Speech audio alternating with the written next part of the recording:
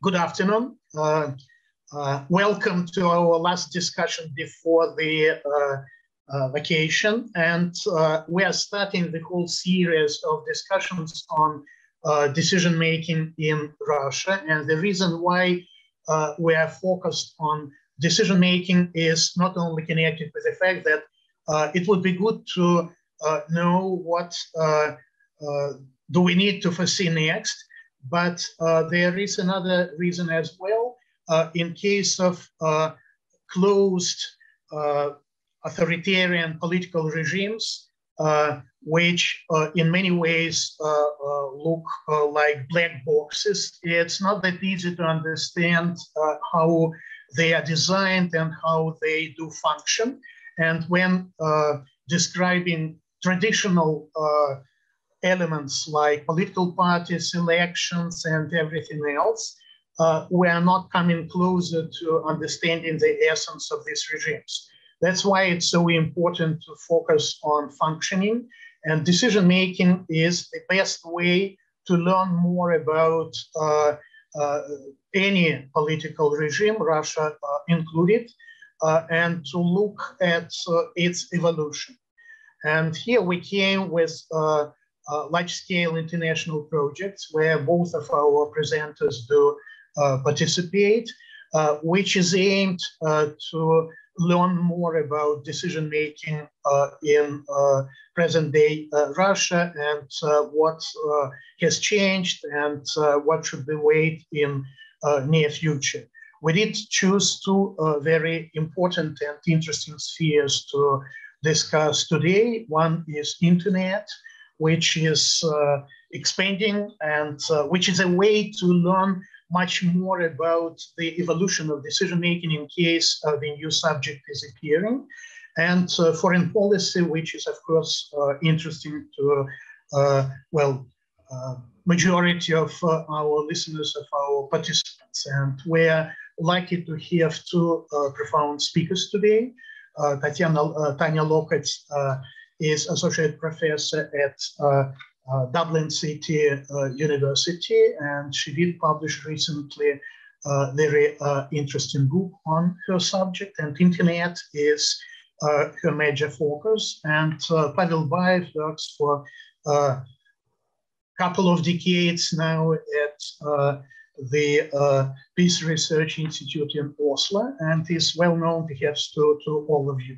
So with saying this, I'd like not to waste more time, just to say a few words about technicalities.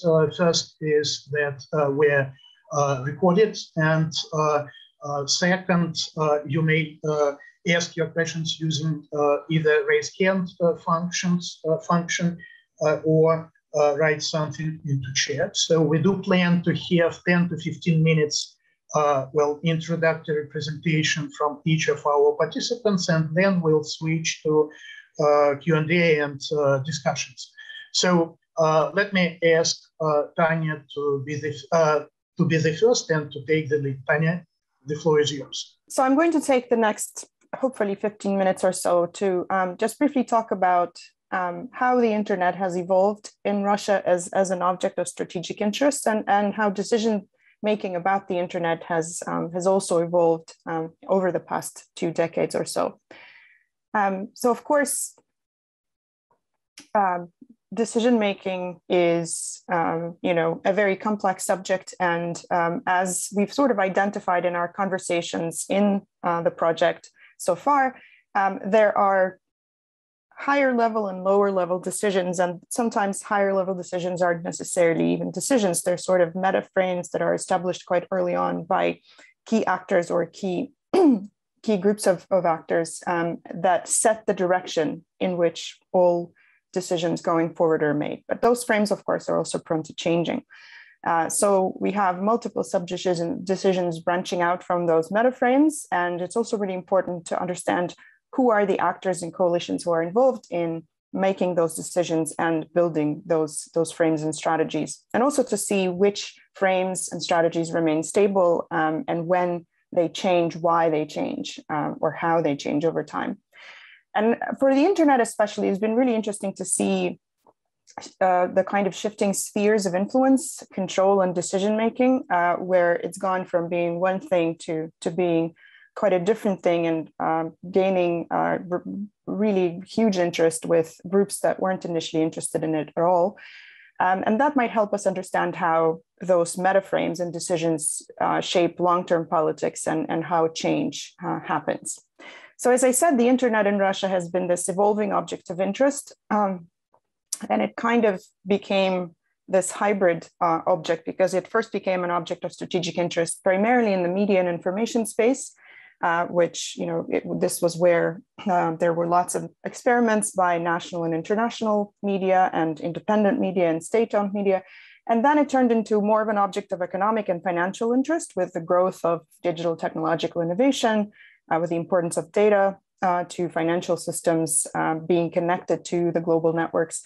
And then it shifted to being a space of public opinion and political activity. Therefore, it also became important to the state to co-opt this space as part of the broader push for control of political elites and public perceptions. And in more recent times, you've seen the internet gain importance as a geopolitical strategic object, and also as an object of conspiratorial interest, because it's been central to a number of conflicts, to an ongoing cyber warfare push and pull between Russia and other states, and also foreign policy operations, including influence operations. And in the current and ongoing stage, the internet is now also seen as an important object of critical technological infrastructure. So it's not just about information warfare, it's also about national security, preserving stability in terms of infrastructural security. So this part of the internet is now also being co-opted into full state control.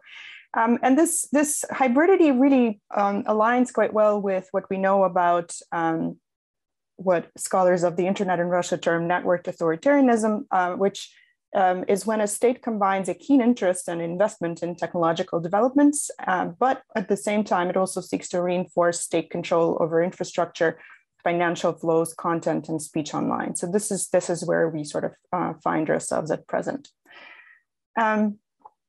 And so some of the key trends over time, in terms of governance and control of the internet, we've seen the internet in Russia go from little or no state control to selective control of content, to control over key digital media and platforms that the state saw as important, to then almost total control of content and user activity, data, to then control of infrastructure and technical protocols, which is now taking shape as part of Russia's internet sovereignty strategy.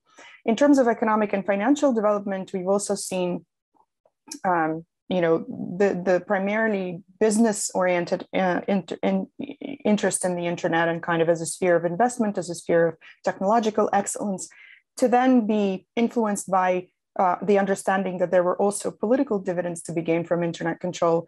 And then national security and geopolitical interests came into play. And so now the internet is very much seen as the sphere of cybersecurity, national security, and that is fighting against the push for continued economic gains and for the continued investment into infrastructure. And of course, in terms of the media, politics, and civics, we first thought of RUNET as a media sphere where there were lots of exciting experiments, which were mostly free and very ungoverned. And then we went to RUNET and internet technologies becoming seen by the state as drivers of political agency. So they became tools of geopolitical influence, and therefore it became quite necessary to co-opt and control them, because the internet also gained this sort of conspiratorial significance, because it was seen as there's more to it than meets the eye, and there are certain influences and actors in play that aren't necessarily obvious to the naked eye. So in terms of the key periods so far, we've seen this idea that in the first 8 years or so between 2000 and 2008, there was mostly a pragmatic sort of market-driven nationalist approach to the Russian internet segment, and the control was quite selective. So this was very much in line with kind of a broader policy of developing Russia as a great nation and, establishing control over the media space, but not necessarily the internet, because it was still in the very early stages of becoming fully a part of the media space, which the state was really interested in controlling. So the internet remained mostly private, mostly owned by private companies, and the infrastructure and the websites and the key platforms were mostly privately owned. Since 2008 and to about 2012, Russia entered this new era of kind of, well, first of all, Dmitry Medvedev briefly replaced Vladimir Putin at the helm, and he showed very much an interest in technological progress. He himself really was interested in building out this digital services, e-governance. And so we see in this era also the geopolitical confrontation with the West that begins in the post-Soviet space, but at the same time, some renovations in how the Russian internet is governed. Some of the regulators are updated. Roskomnadzor gets new powers, but there are still few specific decisions beyond that. And there's quite a stable period of internet governance, but also growing anti-Western activity in post-Soviet space and the beginnings of sort of proper cyber warfare as we know them. And then since 2012, and especially since the wave of protests, including the Arab Spring, Euromaidan, and the Bolotnaya protests in Russia, which were seen as aided, if not enabled by digital technologies, we see a period of really full-fledged networked authoritarianism come into play, where key meta decisions are reconfigured. And a key pivot is that the state becomes really interested in consolidating state control over the internet. And there are multiple decisions made in this area. So there's lots of legislative activity, repressive activities, military activity. There's lots of changes of ownership in key digital companies and key companies connected to all the different spheres. And then at the same time, there's also continued investment into technological development and digital infrastructure. So internet penetration grows very quickly in the country, but at the same time, we have developments in the SORM equipment that is installed for state surveillance purposes. We also see development of deep packet inspection technologies and a massive push for facial recognition to be used in conjunction with the CCTV networks in the country. So this is internal. At the same time, there's a greater focus on geopolitics and conspiracy theories, as well as on national counter elites. And all of this kind of comes together, really has come together in the past several years.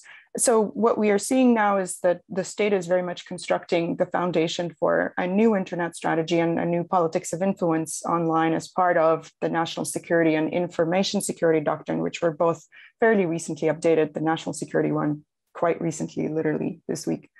Again, as I said, because the internet has changed as an object of interest, it also means there's a broad cross-section of different actors who at various times were or are involved in making or influencing decisions about it. And some actors, obviously, we have the various state actors, such as the president and people in the presidential administration close to him, the government, various ministries, and not just the profilne ministries of digital development, but also finance ministry and other ministries. Obviously, the Parliamentary Committee on Information Policy and Information Technologies, with some key lawmakers who have authored the most laws related to internet governance. And then, of course, the siloviki, so the various parts of the security apparatus and the intelligence apparatus. And then also there are obviously a number of corporate actors, state corporations, private corporations, and specific people who have owned different kinds of media, internet platforms and social media platforms at various times. And then also a number of non-state actors, both pro-government and anti-government.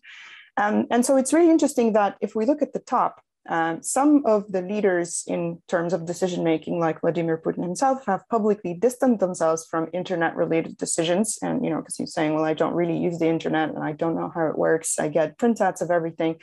Whereas Dmitry Medvedev actually publicly embraced being digitally savvy and, being on Twitter and such. But in recent years, we've seen that gradually change. And even Putin himself has spoken more and more often about internet-related issues, showing that he is very much part of this kind of growing conspiratorial interest in the internet as a CIA project, to quote him verbatim. For instance, in his recent direct line Q&A with the public, he referred to Telegram's ban and said that the state was negotiating with Telegram, whatever that means, whereas Telegram, of course, has denied that there were any negotiations. So over time, decisions about the Russian internet have come to encompass everything from media and free expression to data protection, content moderation, and now to the infrastructural issues such as the domain name system and control over that and traffic exchange points. And as a result of this somewhat chaotic governance regime where different actors jump in at different points when they realize that the internet is of interest to them, decision-making about the internet has also been somewhat chaotic and disorganized. And this has meant that many of the norms and legislation related to support these decisions made about the internet contain provisions that are hard to implement and enforce in practice.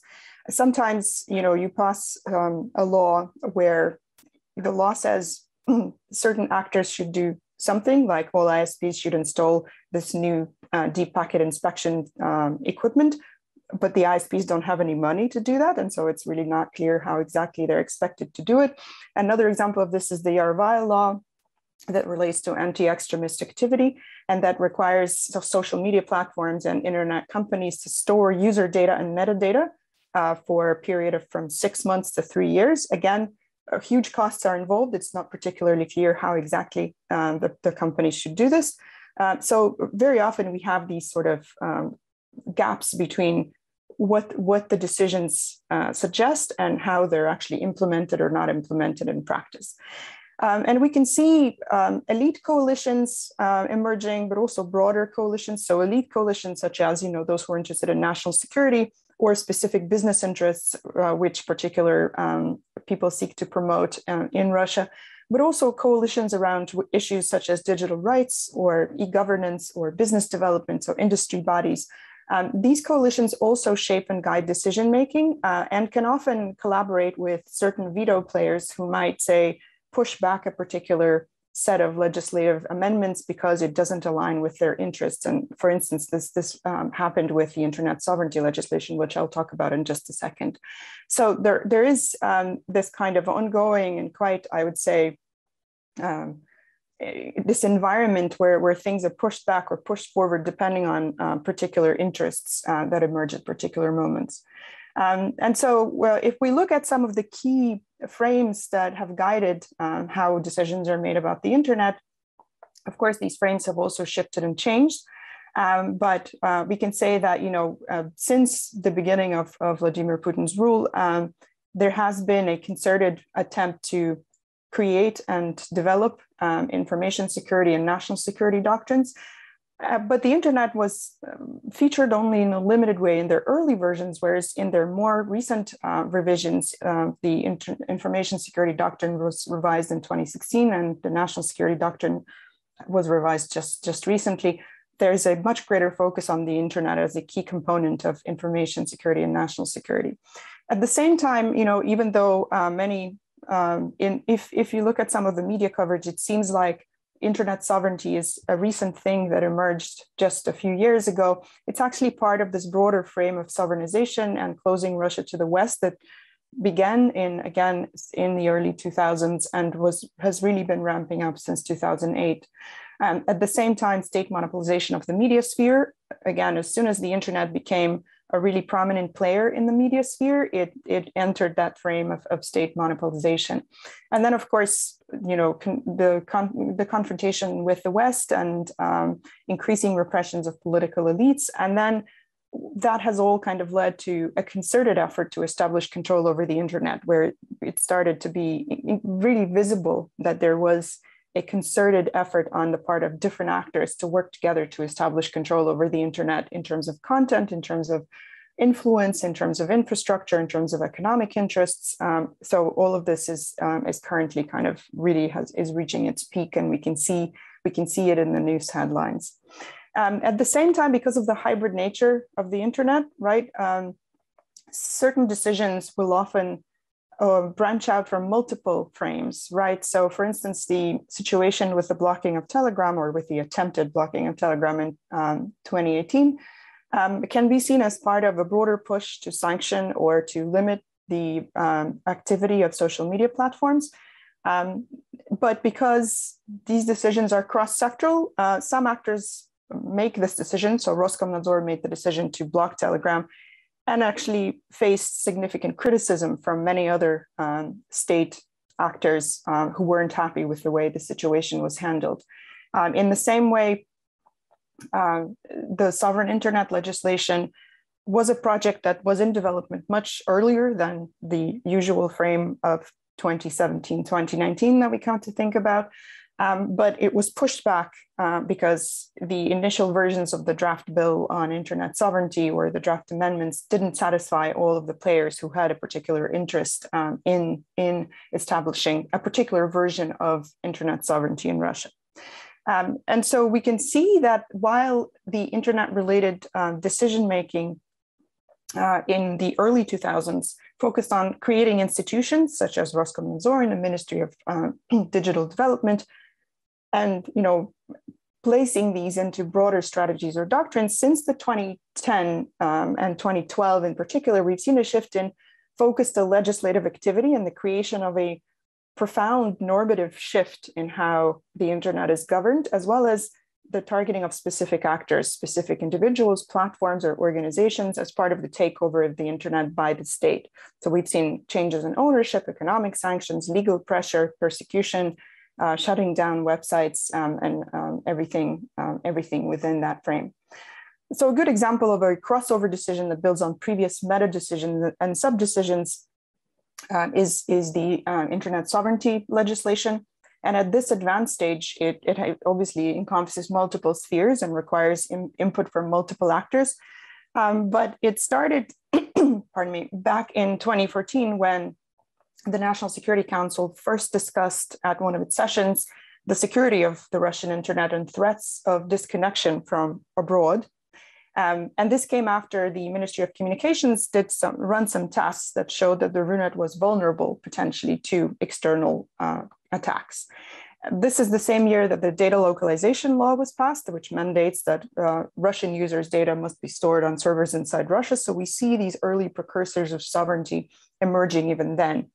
And then in 2016, we also had the Yarovaya law, which kind of made the internet mainstream in anti-extremist efforts, and it gave law enforcement a lot of different tools to control what was happening online. The initial version of the Internet Sovereignty Bill was presented in November 2016, and it met with extensive criticism from IT experts and ministries of finance and economic development, so it didn't even make it into the Duma. But then since then, and up until November 2017, there were frequent reports from the security services and Rostelecom, the state-owned provider, that they have had foiled a number of Western cyber attacks on Russian financial systems. So clearly, there was still extensive interest in passing and implementing legislation that would create a more sovereign RUNET. So then in November 2017, the National Security Council got an order from Putin and Petrov, and it asked the Ministry of Communications to develop a new draft bill. And that work was headed by the Deputy Minister Sokolov, who was himself ex-FSB. So again, there was a lot of pushback from industry and IT experts who were really concerned with the centralization of internet infrastructure and thought that it actually made the systems more vulnerable. And nonetheless, we had the backfired attempt to block Telegram. And in 2019, we also had, again, another wave of mass protests. So in December 2018, the new draft bill went to Parliament, passes all sorts of expert analysis, gets some amendments, but is seen as timely, and therefore it's supported by a cross-coalition of different government actors. And it passes first, second, and third reading in April 2019 when it's approved by the Council and signed by Putin. And in November 2019, it comes into force. So you can see how different actors become involved in a particular decision at different points when their interests are targeted or when their interests are under threat.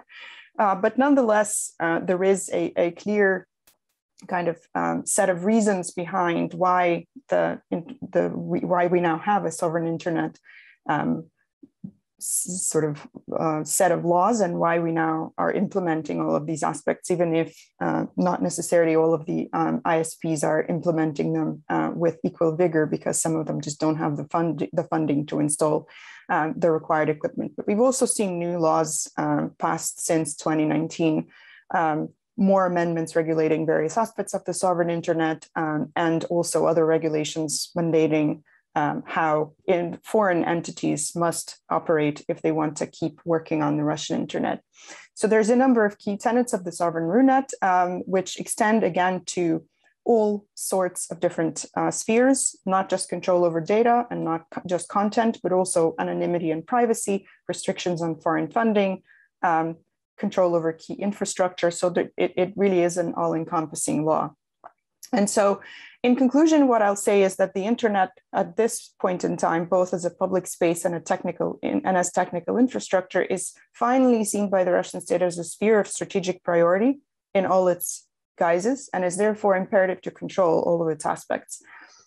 What we've seen is a gradual takeover of key industry players, crackdowns on political elites and active users, amid a shift to conspiratorial thinking, which also was the reason for the swathe of new regulations, all aimed at consolidating state control.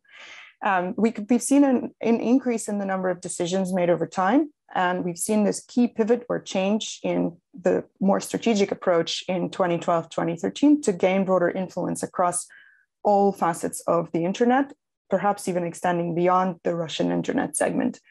And what we're also seeing is this growing involvement of intelligence and security actors and or coalitions, and also the centrality of foreign policy and geopolitical considerations when it comes to the internet.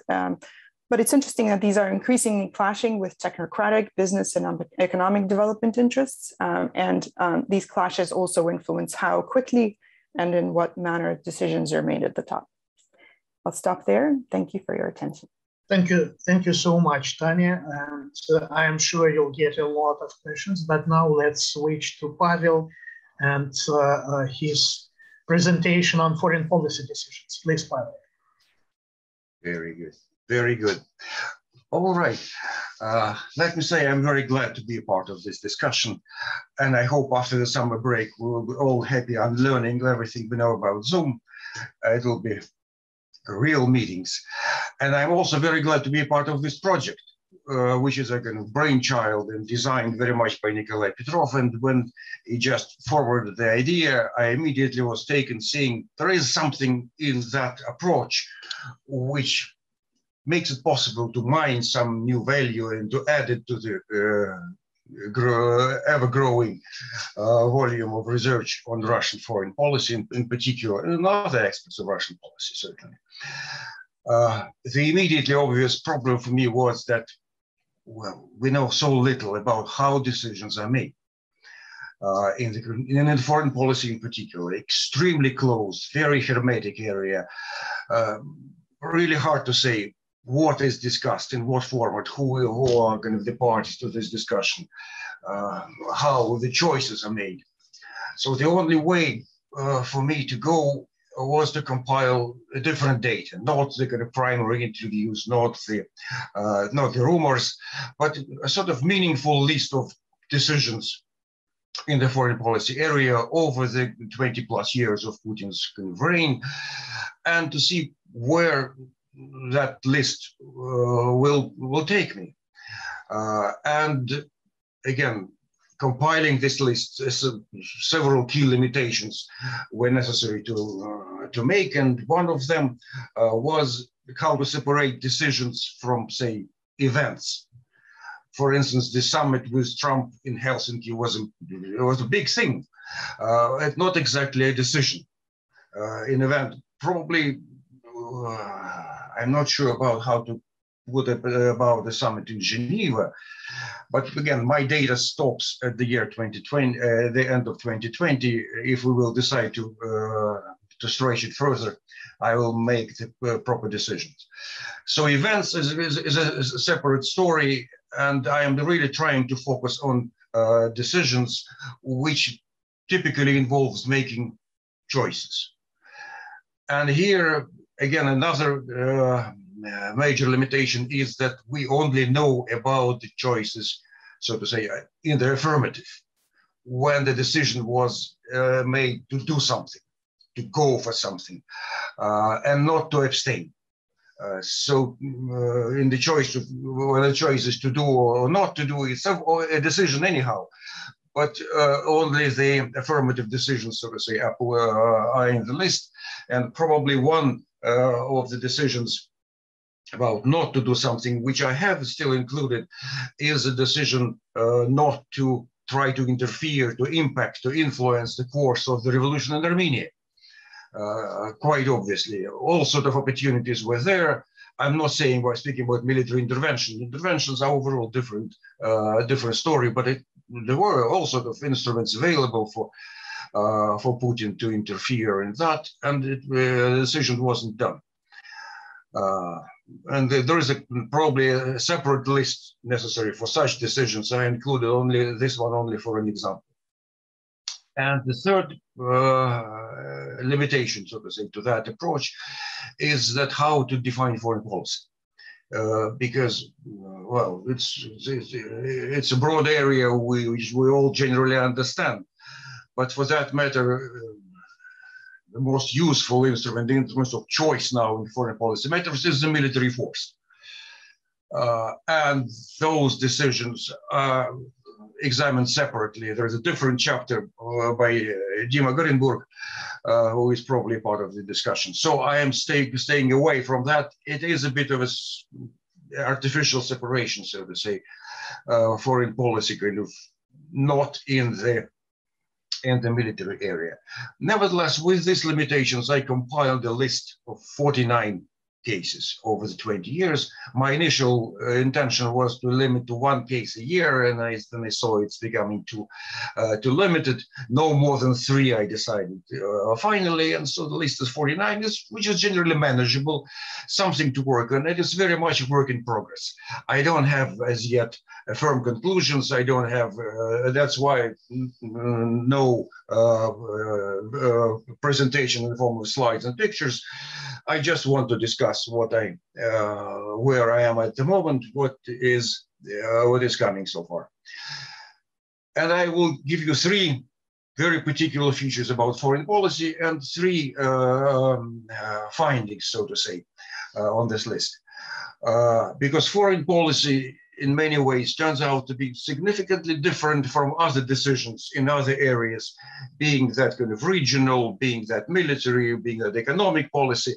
There are unique features to the foreign policy, and one of them is what I say, slow start. In many areas, including even such a dynamic area as internet, about which Tanya was just speaking, it is possible to find very strong beginning already in the year 2020. Where some kind of decisions, principal decisions, kind of established, were made and sustained over the whole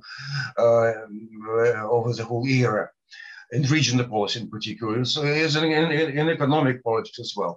Nothing of the sort in foreign policy area. Very cautious, very slow start. And while Putin is now famous for his kind of priority in foreign policy, his obsession with foreign policy matters, that arrived gradually. It wasn't his strong card, his priority at the very start. He probably recognized his lack of experience in this area. He probably saw his the need to gain some to learn some lessons, to gain some skills. Another was, again, very different, probably unique to foreign policy, is that there is very little of cadre reshuffling. Comparing with, for instance, I don't know, with prime minister, how many prime ministers, how sort of unexpected decisions Putin has made over the years, we see that he is pretty much satisfied and stuck with Lavrov, who is now in a rather mature age of kind of 70 plus, and most of his deputies are kind of 60s, in the mid 60s, so to say, and very little of change in this area. No, for that matter, no political appointments, unlike in many other areas, including in the military policy, for that matter. All of them, pretty much all of them, are professionals, career diplomats who are kind of proceeding along their professional tracks, which is both a strength and a weakness. It is a strength because they certainly know what the business is about. They have all sort of track record and experience to learn upon, to put into play. At the same time, it also means that in this area, people in the key positions are not really in any way a part of Putin's inner circle, so to say, neither the narrow one nor the broader one. They are very much outsiders. They are not particularly incorporated in. They are not really a part of the real decision making. Even Lavrov himself, heavyweight as he is, so to say, in the Russian politics, is very often cut out of key decisions which are made somewhere else. And the demand for real expertise in those narrow circles is quite limited for what I am able to distinguish. And the third feature, again, unique probably to foreign policy, is that a lot of these decisions are about denials. Denials of very different kind. And a lot of these denials are about botched operations, events, about minor disasters on the lower level. So decisions about, I don't know, shooting down the Boeing was definitely not made in the Kremlin. I'm not sure about Skripal's. I'm not sure about Navalny even, where decisions to go for this special operations were made. But the decisions to deny, that is high-level decision. And with these denials, Putin, in fact, is taking responsibility for all these kind of blunders on the lower level. And the denials of the undeniable is a very significant thing which generally undermines trust in foreign policy matters, which make Putin a very particular kind of leader on the high-level exchanges who really cannot possibly be trusted. So those are my three very particular features in the foreign policy area. And now the three, so to say, findings, the three key takeaways from this list, from this research, which is still ongoing.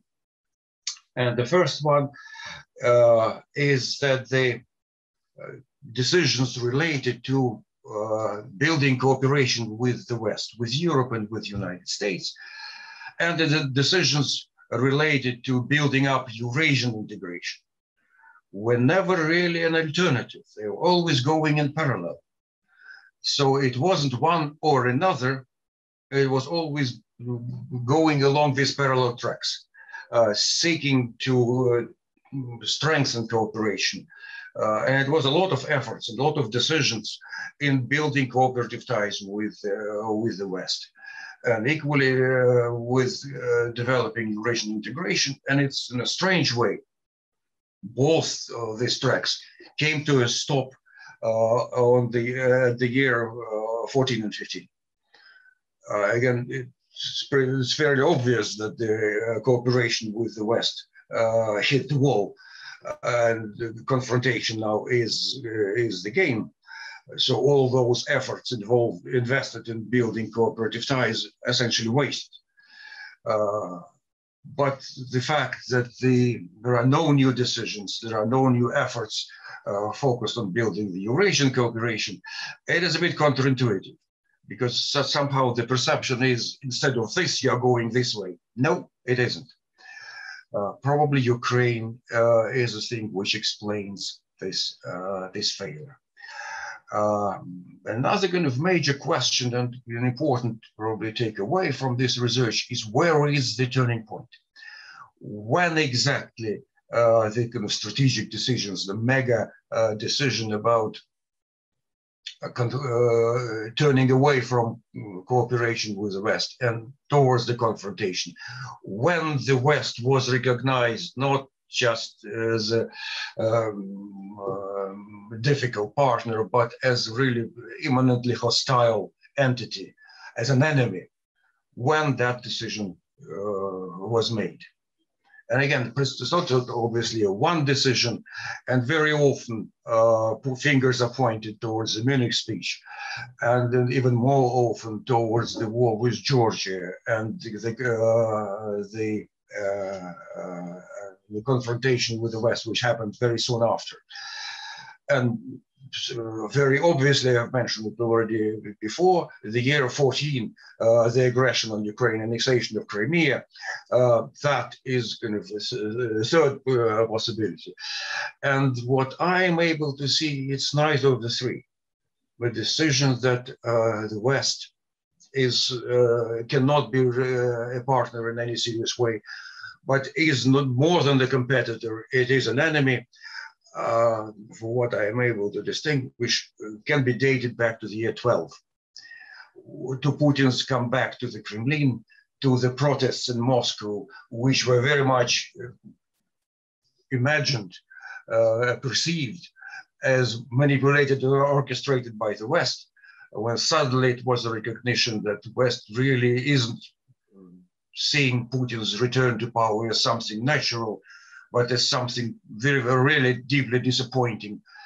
And the kind of reflections on that in the Kremlin, that I see as really a turning point, as a kind of mega decision in this whole list, where Russia has turned towards the confrontation. And the third, again, very counterintuitive finding is that I cannot in this list find any signs of turning away from the kind of cooperation with the West towards the East, towards kind of building and compensating with this confrontation by building strong ties with China. I don't have full explanation for that. There were certainly decisions in this regard, some of them in the military security area and some of them economic area, like export of gas. In the pure foreign policy area, I cannot see decisions that would indicate a serious turn towards the China in particular, Asia Pacific in general. What I can see is a turn towards Middle East. Very visible, kind of very clear trend from the year 15, since the intervention in Syria, all sort of activities, efforts in the investments of political capital in this area. Yes, again, that doesn't take a deep digging into the field to find that. But what is surprising is the lack of kind of real new connections, serious ties with China, and I don't see anything since during this year, since the beginning of pandemic, that would disprove that finding. I am yet to develop a good explanation for that. And so my bottom line, at least presently, is that yes, it is indeed the case that foreign policy is a major priority for Putin, that he gives it much more attention than to many other areas in decision-making, whereas he's supposed to. He feels that that's a game he likes to play, but the finding is that he's not really very good at this game. He's not really a grossmeister of the foreign policy intrigues. He is not very successful in this area. And a lot of efforts are wasted, and a lot of decisions turned out to be generally blunders. So yes, a big priority for him, and no, he's not a master of this game. So I'll stop here, and I hope I left enough time for discussion. Okay, thank you so much, Pavel. I would invite everybody to put your questions into our chat line, and I'd like to start with a couple of questions to both Tanya and Pavel. In case of internet, it strikes me all the time because this is the sphere where I can't imagine Putin playing the role of a supreme arbiter or major decision maker. Could you please explain or offer any idea about how it works from your point of view? Is there anybody who can be considered to be Putin's envoy, to be the final stage at decision making, if especially there is a conflict between different actors, or there are three keys like the scheme which used to work in foreign policy? How does it work from your point of view? And my second question is connected with the most recent changes. Not only we do have the new government where there is the new ministry, which in my view is controlled not exactly or not only by the prime minister, but by the presidential administration as well.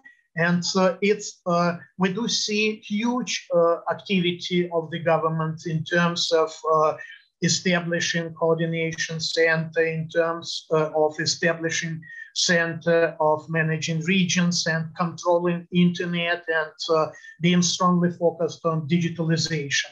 Do you see any new features in decision-making with regard to your sphere which did appear after a regime did start political transformation in 2020? And to Pavel, well, there is the usual question of the cart and the horse, whether domestic politics defines, shapes foreign policy decisions, or vice versa. And we do have this school of thought saying that, well, Putin is not that much focused on domestic politics. It's very dull and not very inspiring for him. He likes to play geopolitical games, and that's why we do see him being very active in foreign policy decisions and not participating in domestic politics. What's your view on this? If to look at most recent, say, last several years foreign policy decisions, are they driven by domestic political considerations? Of course, there is, mutual influence, mutual dependence, but how does it work from your point of view? And the second question is pretty much the same. Do you see any influence of political transformation which is going on and which can be somehow described by Putin's distancing from making decisions connected to daily management? Do you see any influence of this political transformation starting from January 2020 in the sphere of foreign policy decisions? Okay, Tanya, please, and look at chat line so we are getting your questions. Please, Tanya. Thank you, Nikolay. Thanks. Those are both really interesting questions. I think in terms of Vladimir Putin's own interest in or connection to making decisions about the internet, I still think he's largely not really interested in the internet itself and as kind of an object. And I think he probably doesn't spend much time thinking about it. I think he always sees the internet through whatever the dominant frame was or is at the time. It's like, what does it do? I think very early on, even probably in 1999, when he was just appointed prime minister, he was actually quite enthusiastic about the internet. In one of his public statements, he said, the internet is a very promising form of communication. But after that, he kind of forgot about it. And it wasn't really until much later, around 2012, when we started to talk about the internet as a political sphere and as a political tool. And at the same time, we started also having conversations about morals and values and traditional values. So the cultural moral side of the equation, when he gained a sort of renewed interest, and it was more of a negative interest. So I think depending on the period, probably the people who shaped his understanding or helped make decisions about what to do with the internet were really those people who were, ahead of those dominant narratives. So early on, there was probably quite a bit of technocratic or this sort of cyber optimism looking at the internet's role in education, whereas later on it was very much influenced by the sort of traditionalists in at the top of the Russian state. So perhaps even Putin's chef or a few other people who have those connections to the Russian Orthodox Church, I think heavily shaped this focus on the internet as a place where there's pornography and nothing good will come of it, or it's also a place that various alternative actors use to undermine the ruling party and the people in power. So I think it probably at the time of say 2014, 2013, I would be fairly positive that his view was probably shaped quite a lot by Surkov, who is extremely online, as the youths like to say, and who has a lot of opinions about how the internet is useful or not useful, and those opinions are quite cynical. But also, on the other hand, by the traditionalists, even the leaders of the Russian Orthodox Church, but also all the friendly people in the parliament and in various government positions. And I would say that is still there, but it has largely been replaced by this pervasive rhetoric of the internet as a tool and a place where geopolitics and national security are now at the forefront, and therefore it is largely the sort of the hawks and the Siloviki who are shaping, I think, now the agenda up to and including the way the internet sovereignty law has been shaped and has formed, and at the same time promoting this rhetoric of, well, the Russian internet is a separate beast and it must be protected at all costs because we don't want anything to do with that other internet, which is a CIA project, and we seek to protect ourselves from this. That's why we now have continued interest in digital development and using all sorts of digital innovations inside Russia, while also trying to build some kind of barrier and to protect from external threats, however real or not real they are. And I think with the new government, we really are seeing the internet becoming part of the mainstream agenda, in the sense that it's seen more like part of everyday life rather than some kind of weird, strange sphere that is parallel and that is a virtual reality. It is now, seen in the same as a resource, really, as a resource, like oil or whatever else you might think of as kind of something that needs, that we need to solidify federal control over, or centralized control over, and that we need to develop some rules and lay down the groundwork, which everybody will comply with. So it is really seen as more of just a typical resource that needs to be tightly controlled and as a strategic resource. So I think that has very much been the shift for me, especially in the past couple of years. Thank you, Tanya. Pavel, please. Yes, I hope I have unmuted myself successfully. Yes. Yes, the question about interdependency between foreign policy and domestic policy is certainly a very interesting one. And from my research here, I can have only one side of this dilemma, so to say, of this interplay. So it cannot be a convincing answer. You need to analyze both sides to arrive to a solid conclusion. From what I am able to see is that we have a very clear kind of break of direction, because in the first, so to say, decade, even longer, of Putin's era, so to say, we see a lot of decisions in the foreign policy area designed to help, to stimulate, to increase Russia's economic development. That to attract foreign investors, to go for kind of joint ventures to try to build up some positive Russian image in the world with that in mind, that Russia would regain momentum in foreign policy or in a positive way. And that would help its internal development. That would help acceleration of growth and growth of prosperity and so on and so on. And that's no longer the case.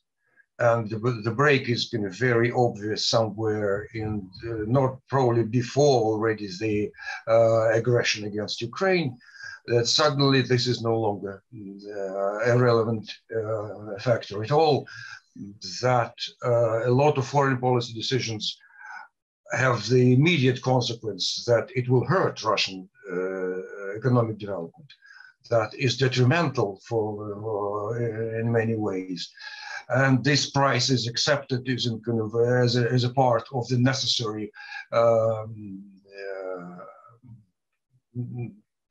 drive of the foreign policy in a very different direction.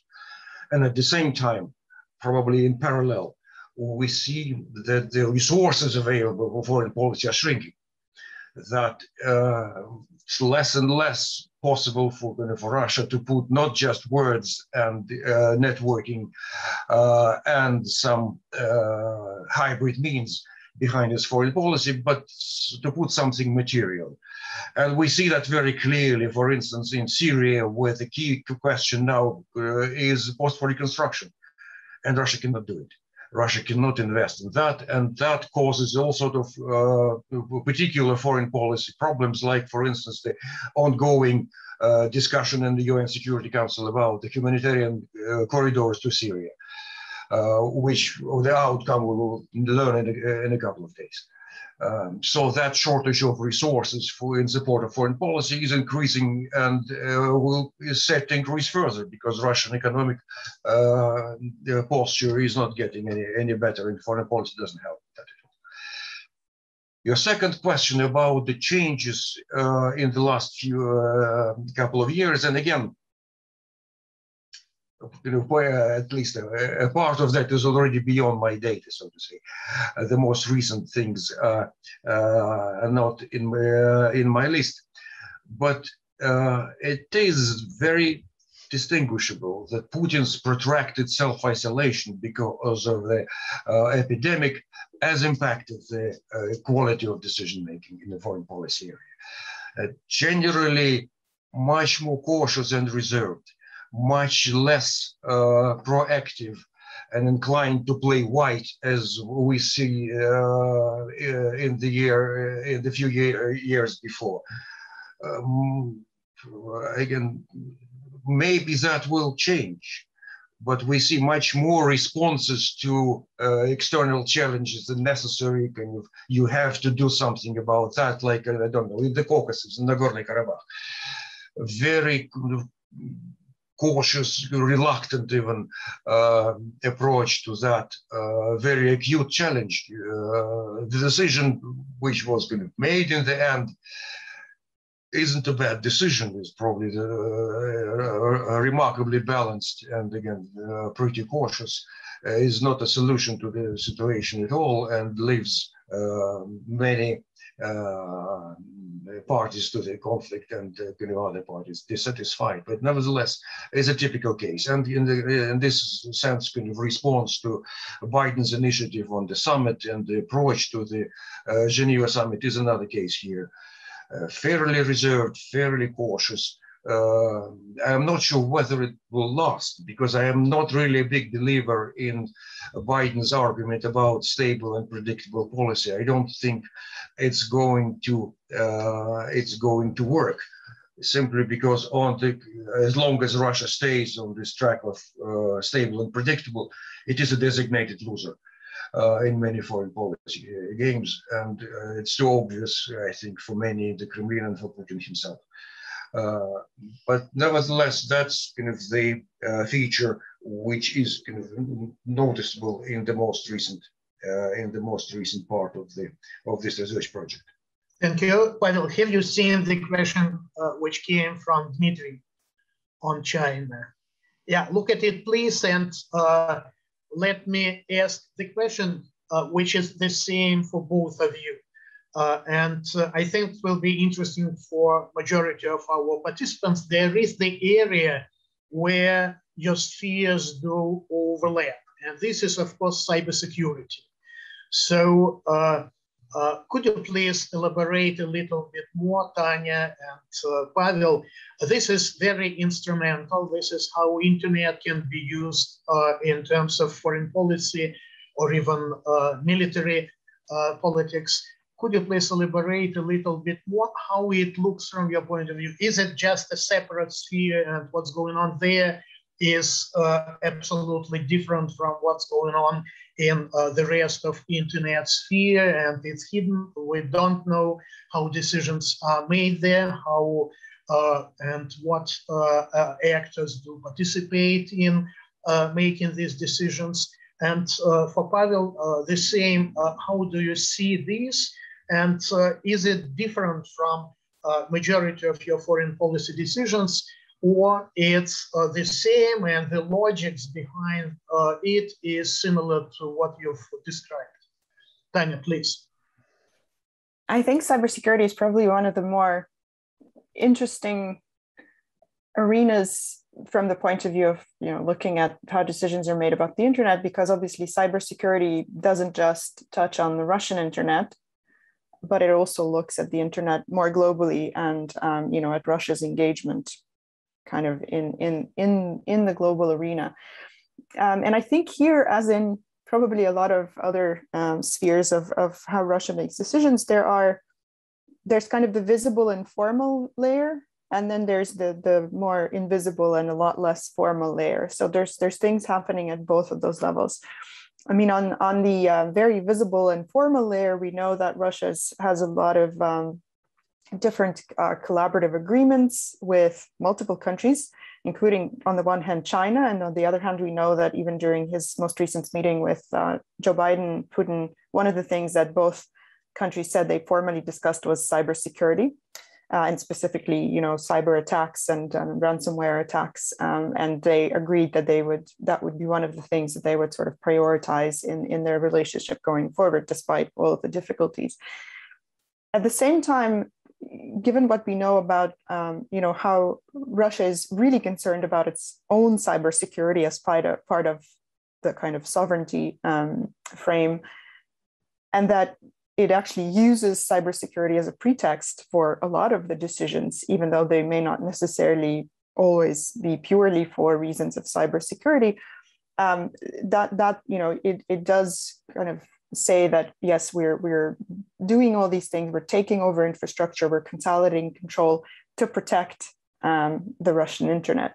On the other hand, they're a lot less public and we know a lot less about how Russia itself engages in testing cybersecurity defenses of other countries, because a lot of their engagement on that level happens rather informally, and very often it happens through actors who aren't necessarily formally integrated into certain security or foreign intelligence, or these are not people who necessarily have titles, but we know them as kind of those hybrid actors who, some investigative journalists have dug up some information about them and have traced them back to particular intelligence offices or sections, but we don't necessarily know exactly how many people work in those offices or what it is they do.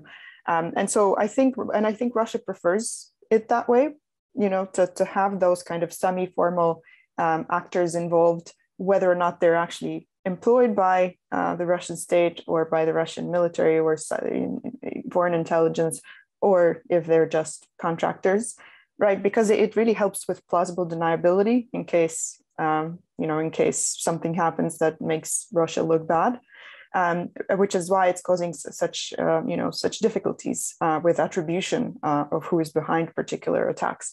But I think declaratively, Russia is very much in favor of establishing an image of a country that cares a lot about cybersecurity, has some really nice knowledge and expertise in the area, and is willing to work with other states.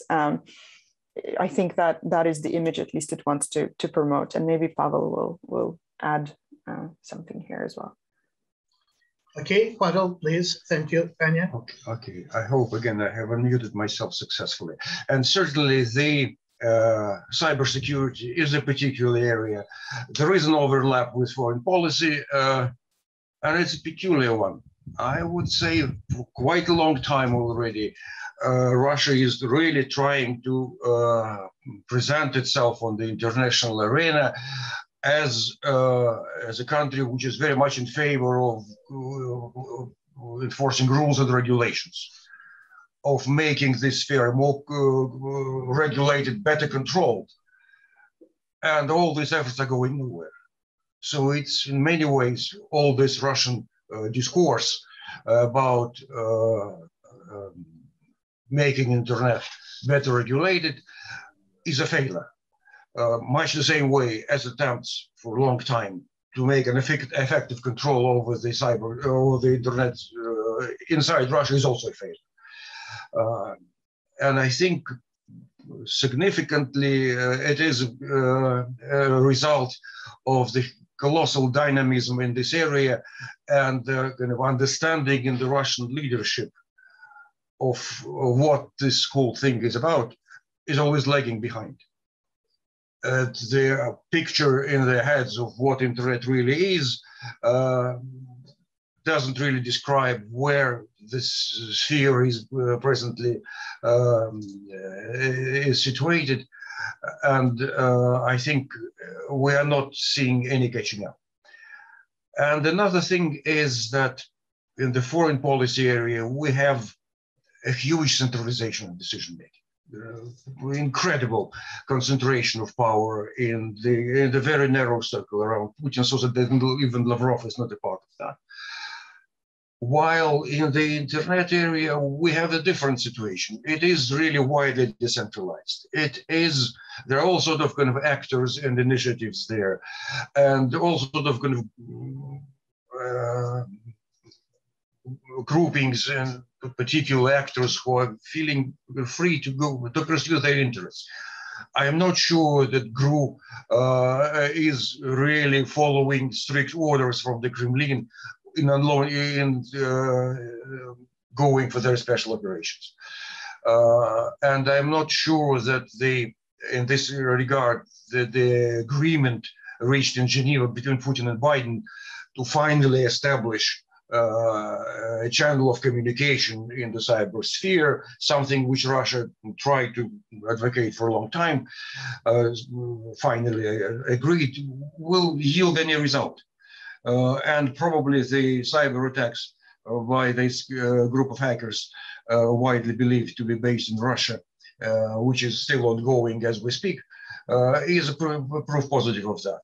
The Russian leadership doesn't really have a good clue about what is going on in this area, and all their ideas that we need to use the experience developed by China.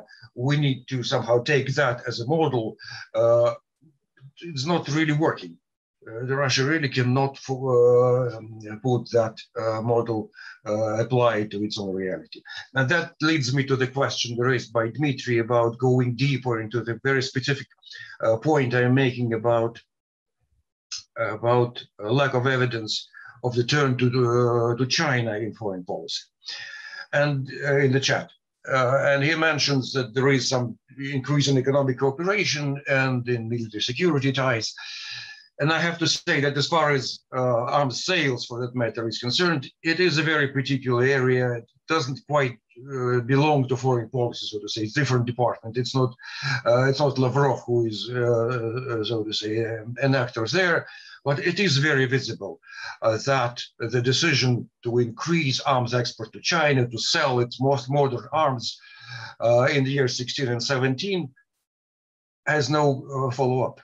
Yes, the S-14-2 batteries were sold, and a squadron of modern fighters was sold, and that was it. We don't have any follow-up on that. again, a particular area probably needs more digging in, but China is no longer an important market for Russian arms, despite all the pledges of cooperation.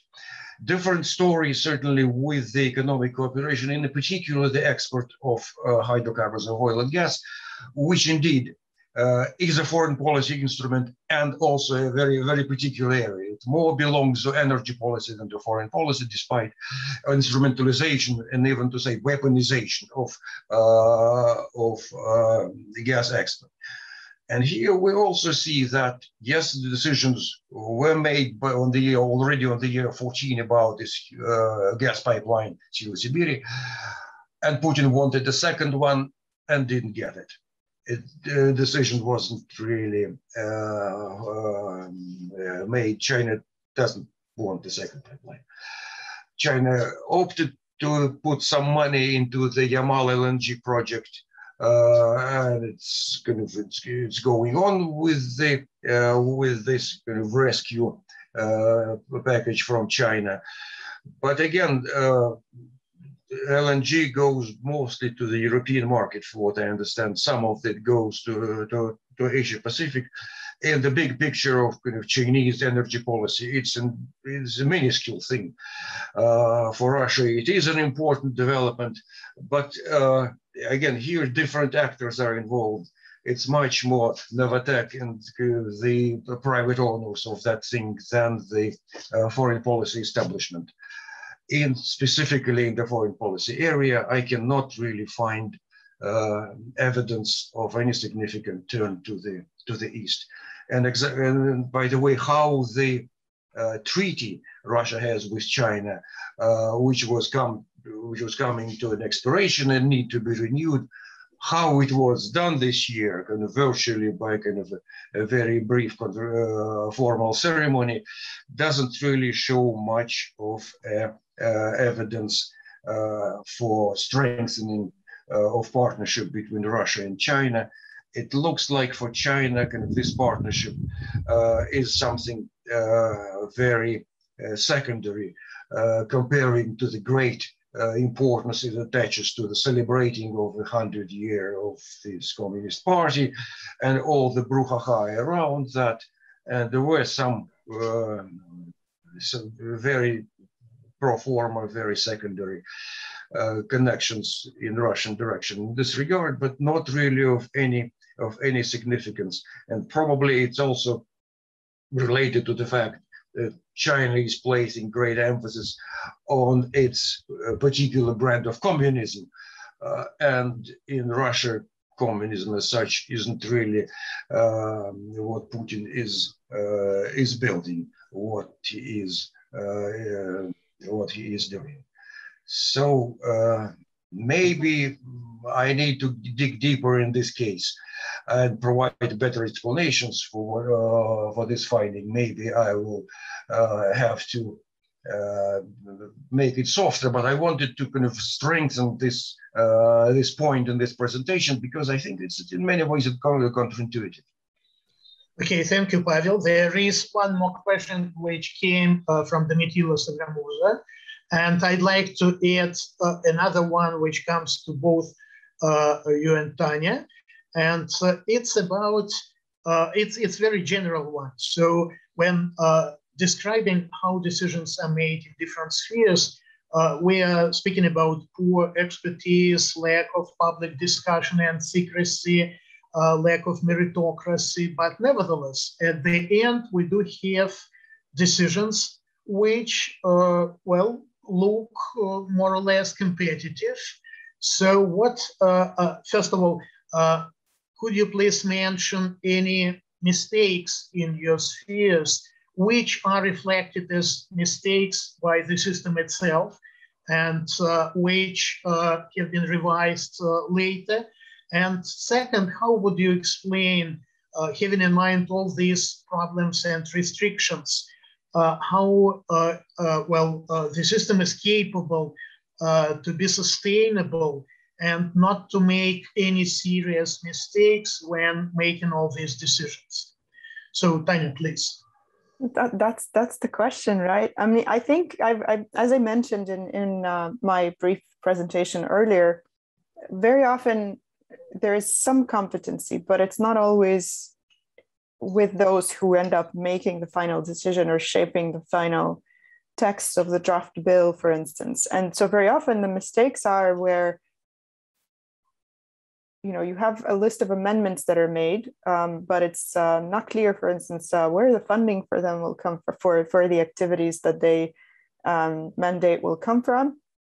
And so very often the mistakes are either corrected at draft level, where the draft gets sent back and it's then corrected by other actors who are more competent in, say, the budgeting sphere, and then it's sent back. Or if the draft was rushed through, as was with the second and final draft of the Internet Sovereignty Bill, like the issue there was, you know, the Ministry of Finance was like, well, this is a lot of money that you're asking for to fund all of these changes. Where is it going to come from? And eventually it was established that part of it would come from funding that was already allocated to the digital development program, and then other funding would be found elsewhere. So, so very often I think it's the declarative nature of these decisions that dominates, and you know, they are passed, voted on, presented to the public, and then the implementation gets sort of swept under the rug. I mean, a lot of the very detailed bits of implementation of the internet sovereignty legislation are still like they're not entirely resolved. So, you know, a lot of the internet service providers, especially the really regional ones that have fewer resources, have yet to install the equipment, but nobody likes to talk about that. So those things kind of you know, remain out of the public eye, and it's only when digital rights activists or independent journalists dig them up and report on them that the conversation renews, and then maybe some further correctives are applied. But I mean, I think, you know, at this point, it's I don't think it's anything new necessarily for how decisions are made in Russia. And I think also that the internet isn't exclusively the domain where such mistakes are made, you know, where the declarative nature of the decision doesn't quite gel with the implementation or the amount of resources that are available. Thank you, Tanya. Pavel, please. Yes, there are also a couple of questions to me in the chat. And one is probably not only to me, but probably more to you, Nikolay, about publishing our research. It is a big project with many participants, and my draft chapter is a part of that. I am not publishing it anywhere else because it would be somehow, it means spoiling the effect of our big collective effort. But I will be glad to share my drafts with anybody if there is interest. Second question is about the private military companies. Wagner's of various kinds, so to say. Name has become really a cliche. Foreign policy. I think generally they are much more a part of the very particular kind of Russian military interventionism, which is a focus of research of Dmitry Gorenburg in this project. And it is clear that Russian foreign policy, so to say, establishment from Lavrov down, has little to do with them. Even in Syria, where the whole thing started, it's very clear that Russian foreign policy is doing one thing and the Russian military are doing another thing. Connection between the two is not very good. Russian foreign policy is doing the Astana process and many other things, and the Russian military are doing intervention on the ground, and there is not a great coordination between these two policies, and that's probably why the Astana is in complete deadlock. So I will probably leave aside the private military contractors. The topic is of great interest for me, but I cannot, so to say, put all my interests in the very particular and I think very innovative framework which this project offers. Now to the question about learning and about mistakes, learning from mistakes, because this is system capacity of learning. There are a few decisions which can easily be recognized as mistake. only a few. One of them, for instance, was the plan known as Cossack plan for the settlement of the conflict in Moldova. Backfired immediately, so easy to see how it was a mistake. There are some kind of other decisions which can probably be, in hindsight, seen as mistakes. For instance, recognition of South Ossetia and Abkhazia as independent states, so to say, was really a blunder. Didn't strengthen in any way Russian positions in the South Caucasus, Russian reputation in broader sense. Didn't really work, so to say, and created for Russia more problems than bonuses. And that's very typical that Russia has to persist with that. Learning from these mistakes is very difficult because of the nature of these mistakes.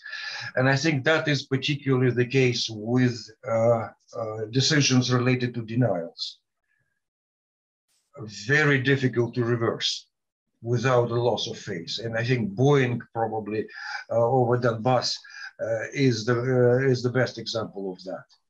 Every evidence is presented, the court cases are progressing, and there is still a denial and no way out of that self-made trap, and no learning from that. And I think basically the evolution, so to say, the mutation of the system of power which Russia now has. And it's not the same Putin regime we had in the previous decade, we had at the beginning of 2010s, and we have now. The system is changing, and it's changing in such a way that its ability to learn is diminishing, that the decider is becoming so full of himself, so convinced in his great ability to mastermind every situation, that the capacity to learn that the critical voices, that the kind of real discussions inside the very small decision-making circle is getting worse, not better. That the demand for expertise is diminishing. So I think the quality of decisions in generally in foreign policy in particular is deteriorating. And that is something I will try to prove with more evidence, but it is a trend which is very quickly developing. And probably before our project will come to fruition, we will have, I'm afraid, more evidence of that. And what worries me is how the whole compromise, so to say, how the whole understanding achieved at Geneva will erode and break down, and what might come out of that. Thank you. Nikolay, could I add just because this sort of came to mind while Pavel was talking, and I think this is also something we've grappled with in our larger project is, the fact that it's infuriatingly difficult to find out how decisions are made because we have so little information. And I think that also plays into the hands of those who potentially are making mistakes, because, well, even if the mistake becomes public, it's still not particularly clear who made a particular decision or who is to blame. So there's always capacity there to shift the blame onto somebody less, less prominent and less important. And because we know so little, it's much easier to manipulate the situation and manipulate the public opinion. I mean, I think a good example of this was also, the situation with blocking Telegram, where very quickly became clear that it didn't work, it was a mistake, and it actually brought more public outcry and negative reaction from across the board. But it took so long for Roskomnadzor and for those above them who made the decision to block Telegram to actually admit that it didn't work and that they made a mistake and that they wouldn't be blocking Telegram any longer. Like, it took them a year and a half almost, if not more, to acknowledge this. But then they twisted it further, and instead of acknowledging that they made a mistake, they said, oh, well, now we reached an understanding with Telegram, but it didn't give any details whatsoever of what that understanding was. And Telegram denies it, but Telegram also isn't really great at revealing what's going on behind the scenes. So we still don't know whether there was any understanding reached or whether they're both lying or one of them is lying. And that really plays into the hands of those making decisions and making mistakes. Okay, thank you so much. I think that this is very good positive note, which leaves some hopes, and we can end on this wonderful note. Let me thank our both presenters, Tanya Lokot and Pavel Baev, and let me thank also all participants. I think it's extremely important for us when moving forward with this project, not only to discuss preliminary results, but to get feedback and to answer questions. And I would invite you to ask questions, if any, by mail after the end of our today's discussion. And with saying this, I'd like to thank all of you and to say goodbye. Thanks a lot, and we'll see you next time, perhaps at the fall after the break. Thank you.